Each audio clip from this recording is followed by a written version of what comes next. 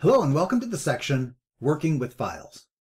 I'm going to make sure that you know everything you need in order to work with what is probably the most useful and commonly used management object, the lowly file. And believe me, you'll be working with files all the time. That's why I wanted to include it, even though we've already talked about scripting and advanced scripting and you're pretty far along, but this is really going to fast track you through something that could really be a stumbling block.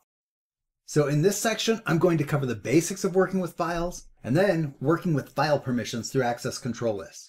Then a just deep enough look at working with XML files. And finally, we'll round it out by looking at how to import from and export to some really useful file types like CSV and JSON. Hello and welcome to the video, Basics of Working with Files. In this video, I'm going to cover everything you need to know in order to perform your basic operations with files. That's things like creating files and then getting content into and out of a file, testing it for existence, is the file even there, and finally verifying file integrity through using a file hash. Working with files in PowerShell can be a bit surprising in the way that most of the commands that we use when working with files don't use a file noun. You don't use a new-file or new-directory. Instead, it's new-item. And this new item is very helpful in the way that it works across PowerShell providers. So if you're in the certificates folder, you can use new item to create a new certificate. You can create new variables in the variable folder, variable provider, registry, and of course, file system. So here's how we create a file. But you'll also notice that there are some commandlets that do have file as part of the noun. Those are some special utility commandlets, and we're going to get into those too. Let's start with creating files, and there's a few options. First, there's new item, and we've seen this in several other videos, so I'll try not to be repetitive, but just a few reminders. The value parameter is optional, and if you include it, it sets the contents of the file. This can be a simple string like this. It could also be a complex object that is saved in a variable previously in your script. You can use the force parameter so that anything that's missing in the path will be created as part of it. If you omitted the force parameter and this C temp directory didn't exist, it couldn't create this file.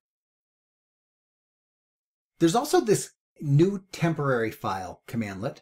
And this is very easy. It doesn't include a lot of parameters. It just is very simple. New temporary file. It gives you the name. It gives you the location. It does it all for you. And here we've saved it into a variable called temp file.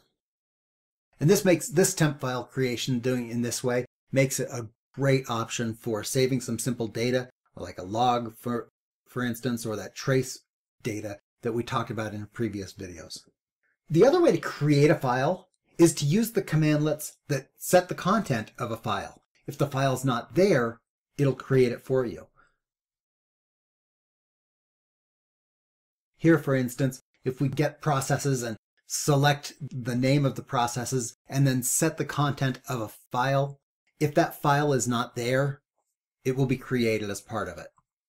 Set content is one option, and out file is another option. And out file or a T object, which will split that text and put it both to the screen and to a file. Both have options for append so that it doesn't have to overwrite the file. Another line of text being sent to the output file of ctemp_newfile.txt. You see with that, it does not display anything to the screen, but extra line of text to the same file will also put it to the screen, as well as to the contents of this file. So a big difference between the set content and the out file is the use of that append. Set content is very structured. If you're adding your content with set content, you're setting everything to the content of that file. And that can be very helpful in readability if you're getting content and setting content. With the extra flexibility of adding something to it, I find that I usually rely on out file. Once there is data in that file, you can output the contents of it by using get content. Output of the get content commandlet is not a single string, but an array of strings, one for each line of text in the file. Here, for instance, we can get the content of the DISM log, and then we can output the first few lines. If you do want to include the content of the file all as a single string, that is useful later as we explore JSON files. If you want to get all of that as one string, you would append the parameter -raw, and that will get all of the content as a single string. Some of the other operations, renaming and copying and moving, those are also using the -item commandlets. So copy item, move item, and rename item. Those are all commandlets that will help us with renaming, copying, and moving files. But a common check that you'll be doing frequently in your PowerShell scripts is just to check whether or not a file exists. To do that, I want you to use the test path commandlet. So we can just use test path to see if the file exists.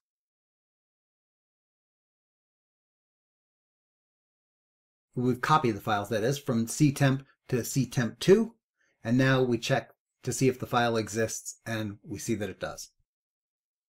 We can also move files, and now temp2 is gone. There we go. We can set the file variable to that, and we can test that path, and if it's there, we can set some content. So it's worth noting that the test path doesn't return anything about the file.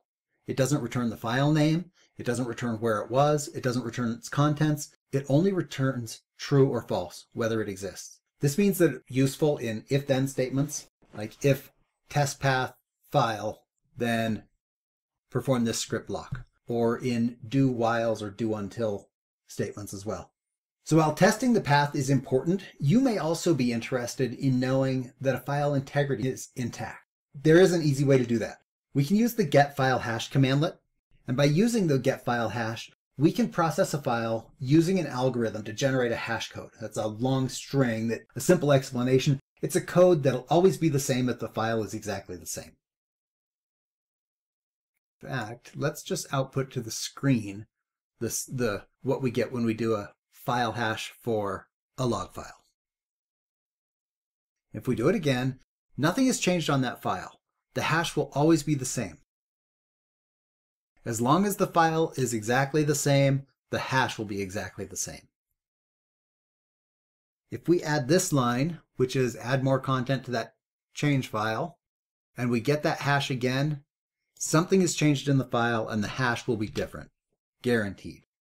So we can use this hash to identify whether the file has changed, and that looks like this. We can start by setting the contents of the hash into a variable. We can make a change to the file, or in this case, we won't make a change to the file. And now we'll say, we've done some operation, and now we want to know if the hash is the same as the hash property of our variable.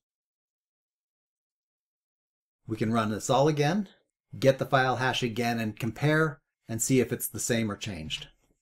That's super easy, and it's super useful to verify that the file has copied over consistently, or that some configuration file that you've got on your servers that identifies where the location of source files are, something like that. Configuration file on the server is exactly the same as the one in source control.